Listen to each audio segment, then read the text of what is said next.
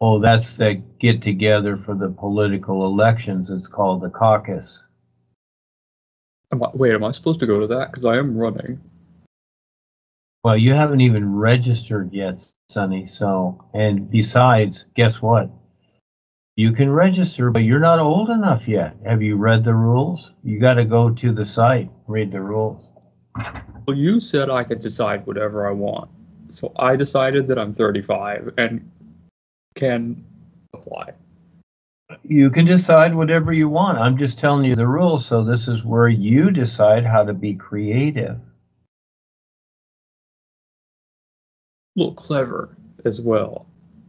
Well, here's the idea, Eric. Remember I said, very literal. And so when something is said, you want to see more than what you think it is. How are you going to be intuitive if you just think according to what you've always been taught? That's a good point. How do I read between the lines, if you will? Well, it takes practice, Sonny. And so, again, you got to be slapped around a little bit, and pretty soon you get it. Don't do that. I don't really want to be, like, slapped. See, again, you're taking it literal. That's right. See? Again, do you want to read between the lines? I just gave you a hint, and then you went literal on me. Well, not on me, somebody else. I don't know who it is, but anyhow. Yeah. I miss Phil. Yeah. Phil's very calm and cool, yes. And so again, you learn a lot from Phil. Yes. He's the man with the turtle because he's just very casual, takes his time. That's the idea of the turtle.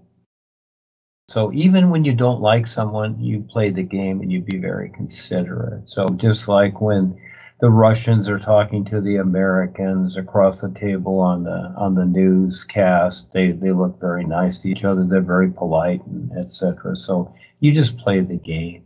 That's so, like, all. behind the camera, they are fist fighting, right? Well, they could be, yes. They could grab one of the wires and choke the other guy. You never know. That could be fun. Well, it's not necessary, though, because remember... Right, yeah, of course. We're all beings of light, and life is awareness. So you have to practice, going to that idea that life is awareness. It's not a battle show like we've been through, you see, otherwise that keeps you here. Yeah, so again, it takes a lot. It takes many, many years. That's, again, 50 years.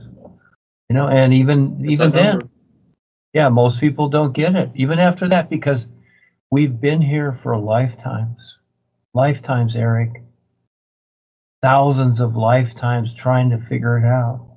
And, 50 years is nothing. And you have the key. I don't have the key. Life is. You're like sharing it, right? You're the only one that's like getting out there, like sharing the deeds. Yeah. Well, I love the challenge and the adventure, and besides, I really care. That's the biggest part. You have to care. It's not about, see, the spiritual paths, when you go to them, or religion or whatever, people, beg Jesus, beg God, beg their master, their gurus, whatever, for salvation, for, save me and do this and do that. Well, that's a start, but that's not it. There's a bigger picture. And the best part is that when you really, at some point, start to recognize what all life is, you'll realize that everything that's possible or you will ever need is already available to you. You simply learn to recognize it.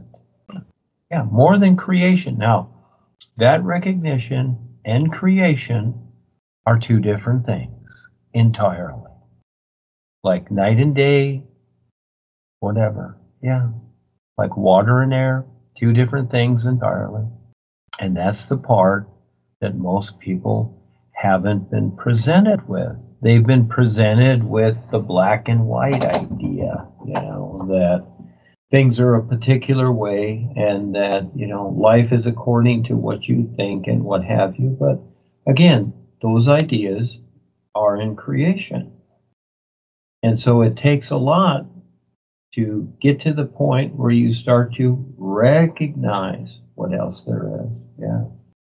So little by little, we go through it, and your real side experiences, because you are the experiencer, and little by little, life is showing you, just like your parents, little at a time, they showed you this and that, whatever it is, as you grew up. So you got to be where you are. You're now Eric because of that. You know, they helped you along in a particular way. It's not a perfect system, parenting with children. No, it's not a perfect system. But it got you somewhere. And so again, to the point to where you are the decider. But I'm already the big brain. Could I be the big brain and the decider? You can be whatever you want. So I can be 35. Yeah, of course. Of course. Hell That's yeah. just, you know, see, the interesting thing about this world is that everybody creates their own restrictions. And the rule makers, the lawmakers, whatever you want to call them, those individuals that have stepped up and said, okay, we'll make the laws, we'll do this. You know, they've decided, huh? It's going to be me one day, soon. Oh, well, they've decided to create restrictions accordingly because this is their game. You see, just like the game of chess, who decided the moves of each player? Again, somebody decided that, and that became, agreeable. Now, really, in chess, you can play it like checkers if you want, but it really doesn't matter. But the thing is that somebody decided the rules and got people to agree. So someone's decided the rules, and just like every president that's been in office, we'll use that as an example. They've all been silly. They're all funny, and basically, none of them obey the laws or the rules because with their position, because of their connections to who made the rules, you might say they're above the law or they're above the rules, etc. So again, that's how they play the game, and that's what they like to do. Just like naughty kids, think it's funny to be naughty, and so, but they watch everybody else suffer with the rules at the same time. But they are the rule makers. This is how the game is played. So yeah, you decide how you're going to play the game because that's all it is. It's just a game. So when I get into office, I just need to follow the rules and I'm good, right? Well, you'd think so, wouldn't you? Yeah. Yeah. And remember, someone else made the rules, not you. Well, yeah. So they're deciding for you, aren't they? So I need to strip it all away and start anew with a new country, with new rules. This is creation, and each person has the right to do whatever they want in creation, just like the people that made the rules. They have the right to do it, and they've got an agreement. And so again, there's always room for negotiation, etc. So yeah, you can do whatever you want. You can figure it any way you want. Okay, you're my imaginary campaign manager, right? Hear me out. Maybe we should shift the campaign strategy. Because previously, I've been really going for the whole, I'm going to tell you the truth about the world, and also you're going to get free Apple Jacks for life. And people seem to enjoy that. But I feel like maybe we could do great if our campaign pitch is something like, we're going to destroy the United States and make a new country where I'm the ruler. Do you think people would go for that? Well, again, that's your thinking. Is that a no?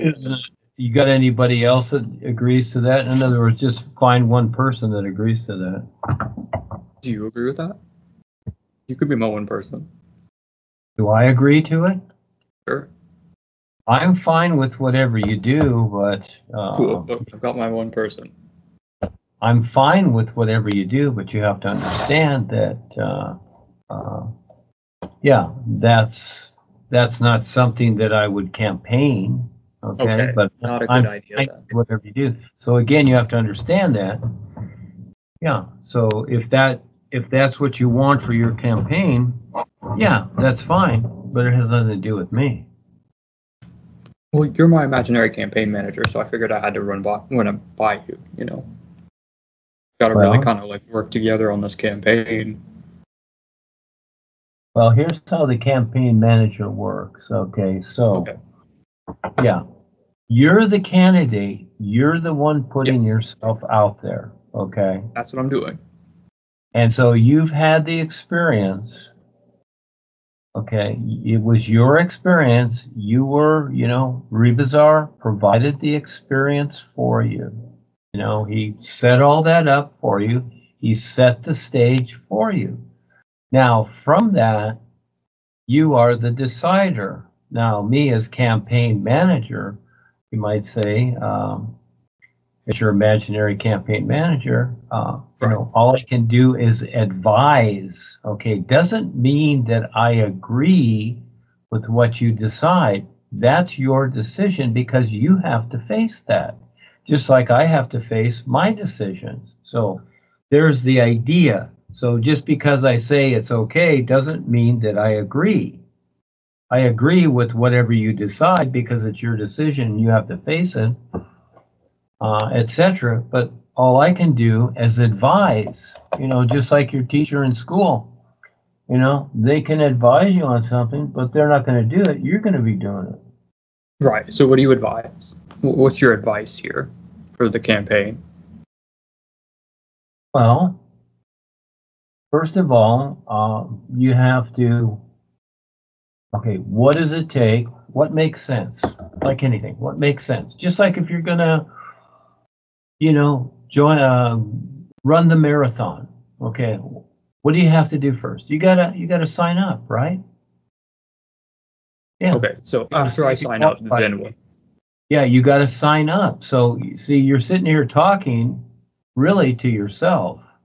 So you have to go through the steps Well, I if do you're like going to to deal talk to with the myself. outside world. See, you're dealing with the outside world now. It's going to be outside of your mind and your house. So you Well, I have have, been doing that. yeah, so you have I've to gone play to the like game accordingly. campaign things. Well, step one is you have to sign up. Okay, so So you I know like skipped step one. Do I like go back and do it now? you do what? I kind of skipped step one, so I didn't really sign up, but I still went and campaigned already. Um, You can do that. You can okay, do I that. can go back. Yeah, okay, I'm going to give you a good example. Sure. Jesus, Let's Jesus hear it. did that. Jesus did that. He Jesus went ran out. for president? No, I'm talking about Okay. campaigning. Oh, Jesus went in campaign.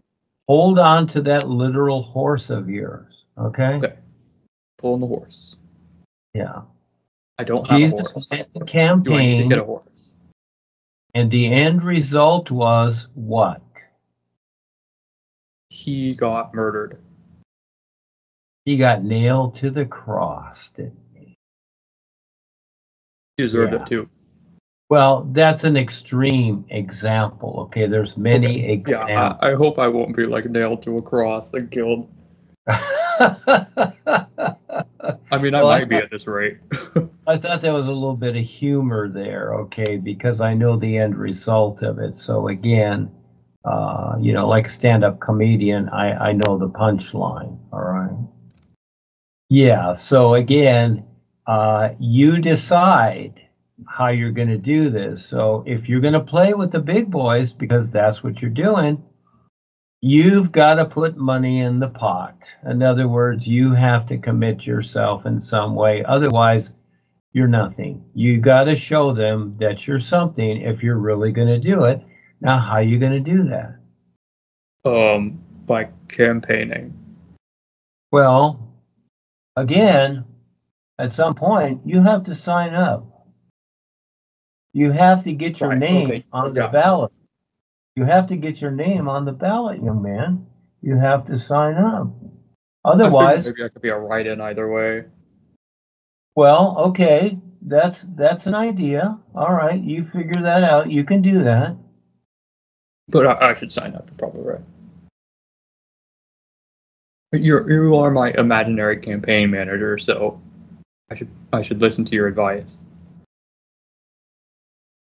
You've got to play the game with them in some way. You have to commit yourself in some way. In other words, if you wanna go play in the big poker game, and there's 5 people sitting around the table, and these are high stakes.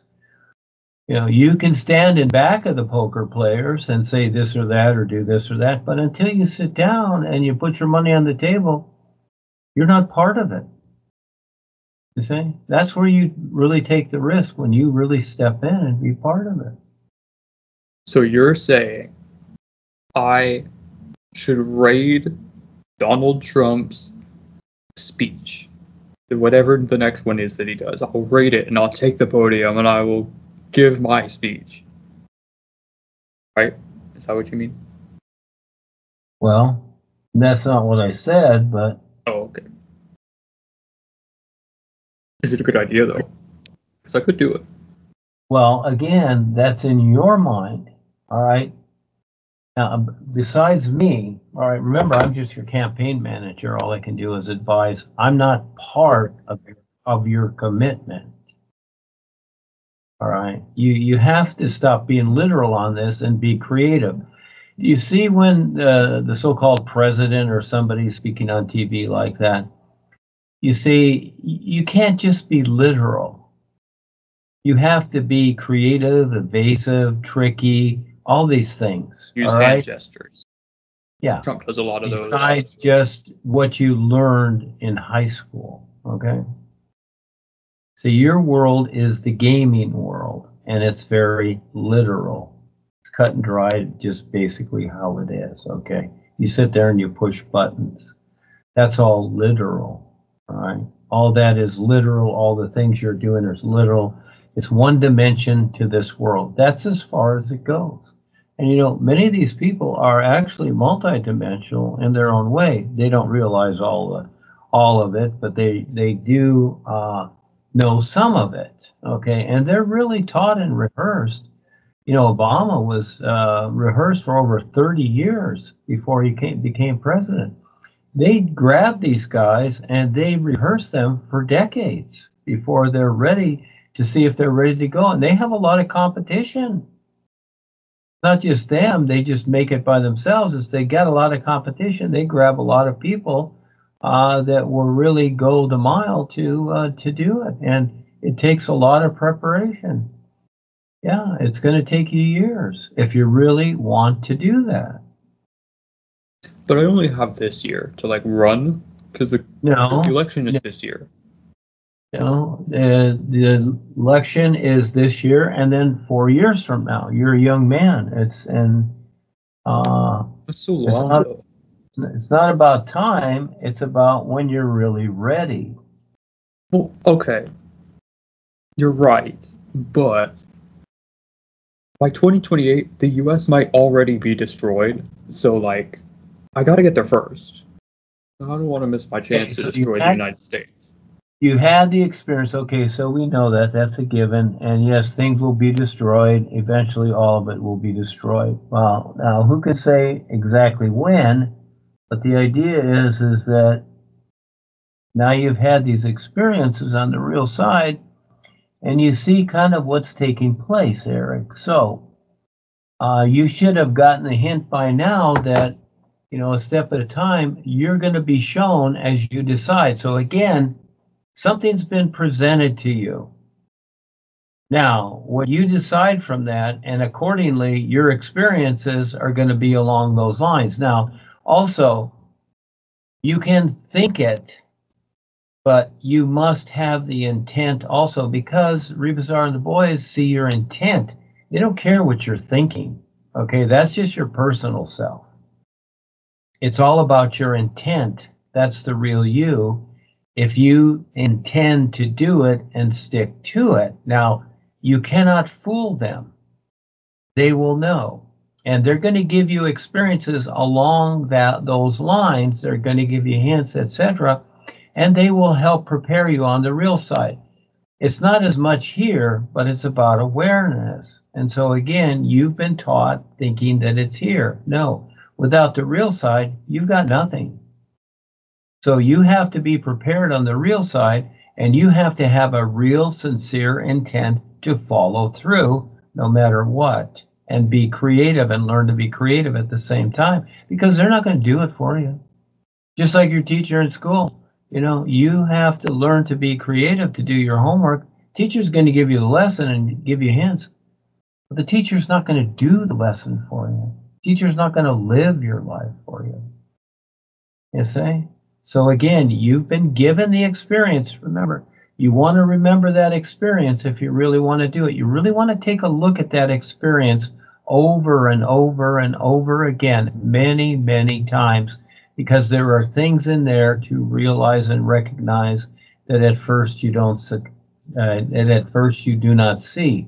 And it will take you years to really understand that experience. Yeah, very real. Yeah, you have to listen to that part of it, and that is that you have to get out of yourself. You only know so much. First of all, you've never done this. This is all brand new. So you can't think you know what to do, because you don't. You do not know what to do. When I was given the Rod of Power in 2001, I had been with Paul in that car for 30 years. And that was just my prelude, just to get me ready.